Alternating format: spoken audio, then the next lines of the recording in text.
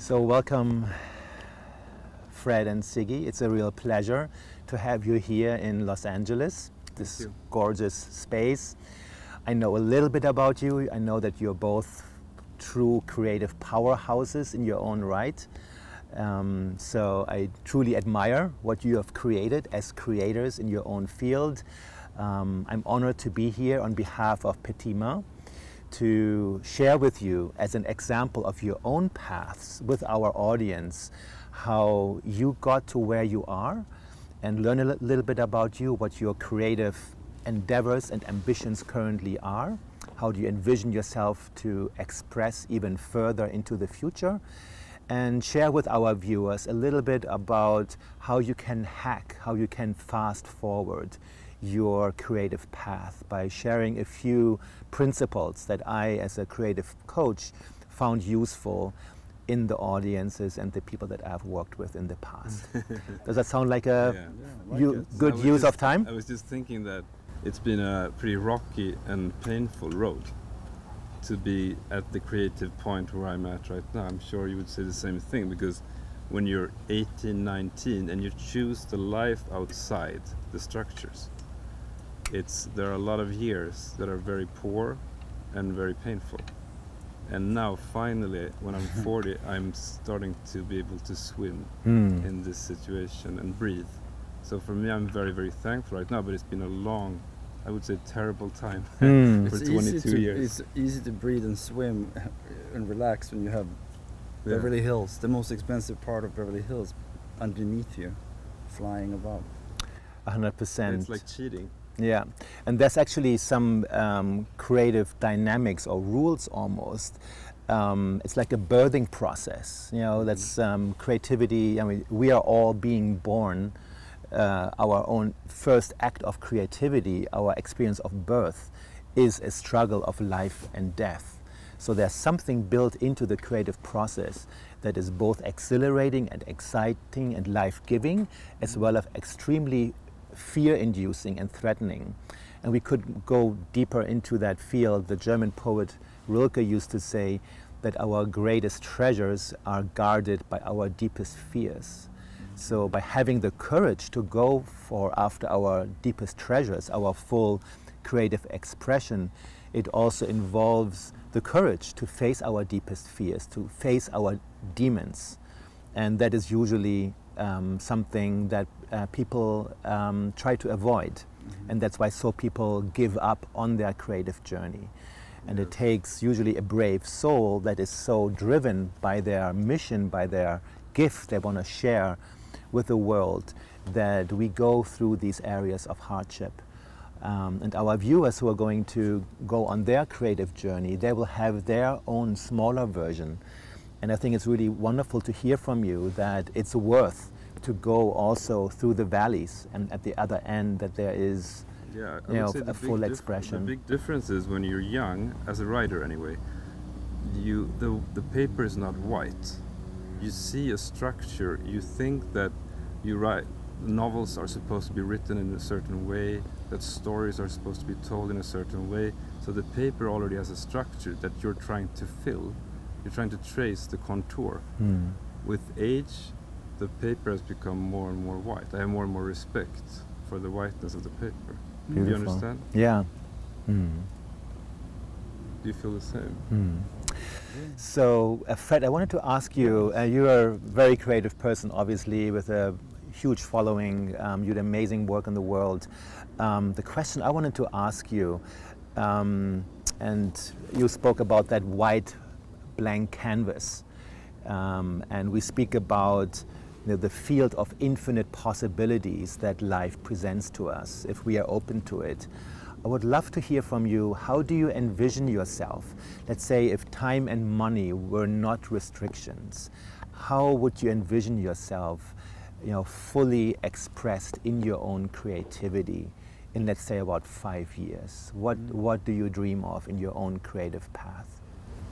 Well, I think when I was young, and still to some extent, creativity to me was to maybe impress the world around me, or create or put out a creativity that would be admired or appreciated, at least in some capacity. For me, at that time, creativity, to be creative, you had to be admired. Now, later in life, and hopefully in 5 years, when especially time is, I have unlimited time. I think for me it's more in here, and that's what meditation's done. Obviously, you become very creative on the inside, and there's no outside world that matters. But wouldn't you also but wouldn't you also say that you and I had the luxury to get that need for attention out of our system when we became sort of celebrities? I mean, it's very easy to like. Yes, yeah. But I think it's a to me, writing and making movies or being on television or painting, those are all creative juices, but you can't, in my life, you can't compare them at all to some of the things that I feel or create on the inside.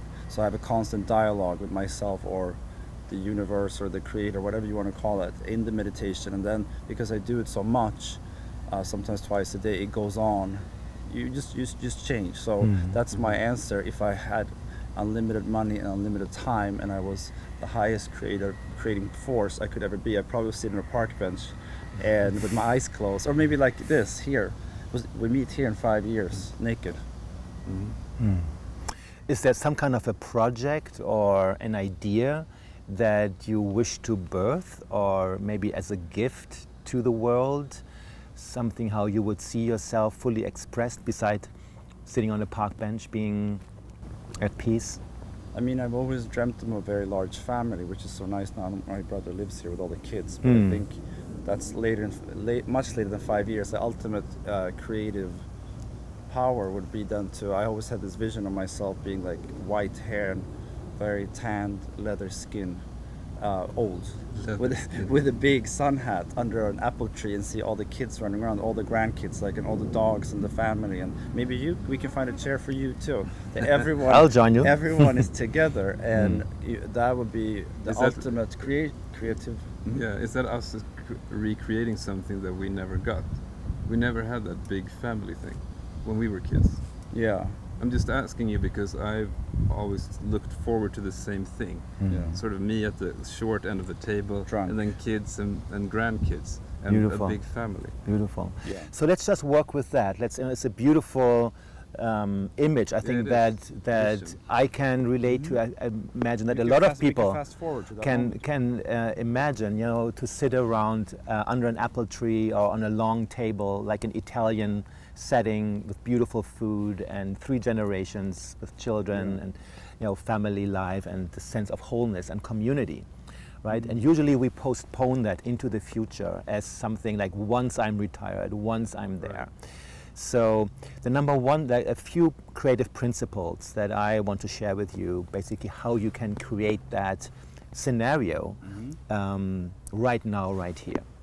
So number one is, the biggest mistake that most people do when they want to create something is the simple question is, how do I get there? And the simple question of asking how immediately puts us subconsciously into a state where we're telling ourselves that we don't know, that we don't already have the answers, by asking how. You know, and then we go outside of ourselves, we research experts, we ask other people who have found their path, and then we lean out of our own center. You know, we're telling ourselves that I don't have the answers. The act of asking how already puts us out of our own power. Interesting. And a more powerful, a more creative approach is to embrace the reality that who we truly are, and this is backed by quantum physics and new studies about the nature of time, that the understanding of linear time is just a concept. It helps us to navigate through this 3-dimensional world. But through meditation and through also quantum physics, we can connect to a state where linear time collapses, where the past, the present, and the future already is here. The future already exists as a potential right here, right now. Actually, sometimes. And let me just finish sorry. that thought, sorry. And the very scenario that we just described, to sit under this apple tree, is already here as a potential. Obviously, it hasn't manifested in 3D reality, but it's already here. And powerful visionaries and creators have found this ability to already put themselves into that state and to feel literally, emotionally, physically, spiritually what it's like to be that person. Because the universe doesn't respond to what we want, but who we are. You know, the kind of frequency, the kind of radio waves that we are emanating are being brought back to us. You know, that's the world that surrounds us, our own echo. I love that idea because, you know, sometimes when I've been on the bus or the subway, I have a meditation, what do you call it, practice that I do for myself. I look at everyone in the van and I think to myself that I have been or will become every one of these people. So there might be an old man, there's a 5-year-old, and it gives me so much peace. I think it's inspired what you're saying. They are related, these two ideas, right? That I can see that I will become or have been all of these people. It gives me a big sense of calmness. Beautiful, beautiful. I think what you're describing is the sense that in our expanded sense of self, where we go beyond our own limited story, in the expanded self, we can actually see ourselves in everyone. You know, in the old and the young, and there's a seed of us in everyone, which then creates compassion. And Thich Nhat Hanh speaks about a state of interbeing, you know, where we feel compassion, a connection with everyone, and also derive information and inspiration from everyone outside of ourselves. So maybe just a mini practice I want to share with you right now, and also for our audience, to stay with this beautiful image of the 3-generational gathering under an apple tree. Let's just close our eyes for a moment. And I imagine to just place yourself under that apple tree. And our audience, I invite you to just come along, to take a seat on this large table.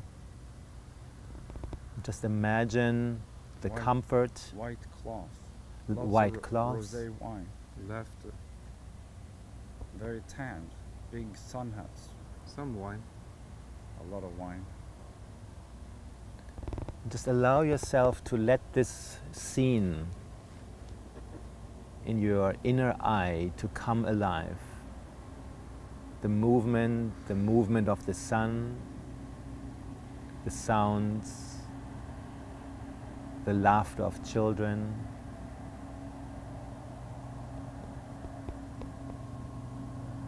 If you take a deep breath in, you may even smell the subtle scent of the air.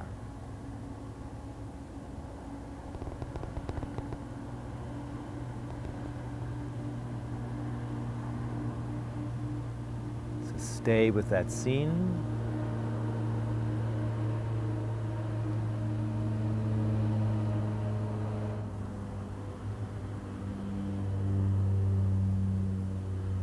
And allow yourself to feel, to be that person already. The excitement in your body, in your heart, the feeling of joy.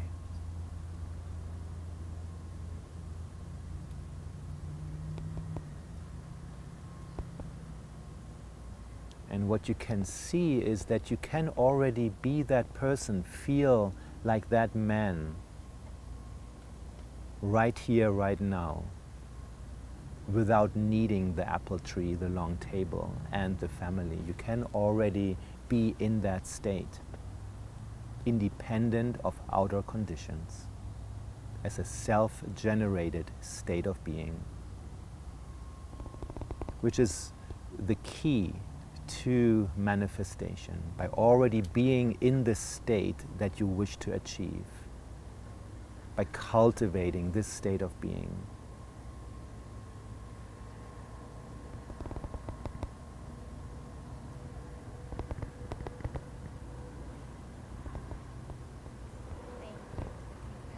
So slowly invite you to come back, to open your eyes. Wow.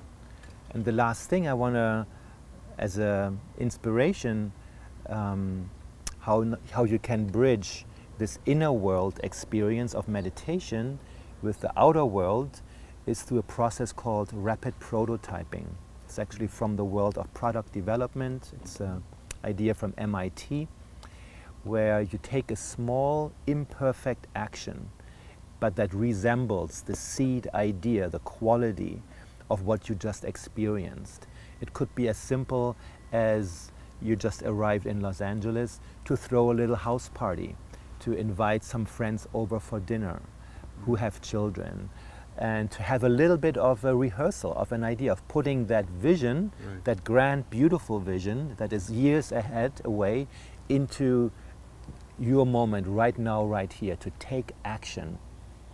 And by doing so, you will learn something new about the people that will come. You will learn something new about yourself, and see that the very thing that you I like that. anticipate for the future is available for you right now, right here. Or dress up as the So I thank you both very much for coming here today, Thank you. for Fred and Sigge.